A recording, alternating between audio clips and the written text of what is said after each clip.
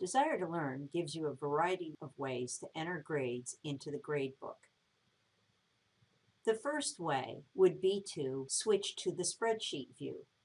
If you click on that in your gradebook, it opens up windows for you to enter the grades for each of your students for each of your assignments. As you can see, scrolling across, I can enter any grade in any assignment this way.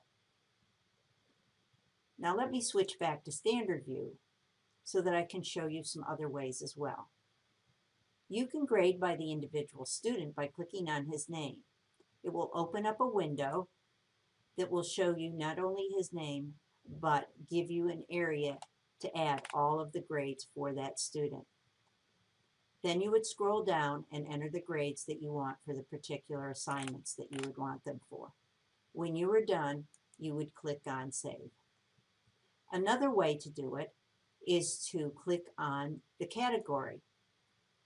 When you click on the drop-down for the category and click on Grade All, it will show you all the assignments in that category for all of the students, and you can enter grades that way. When you're finished, again, you would click Save. Another way to add grades to the gradebook is to click on the Individual Assignments drop-down window. Click on Grade All. You can grade that assignment for all of your students in this window. When you're done, click Save. So to summarize, you can grade by switching to a spreadsheet view. You can grade by the student.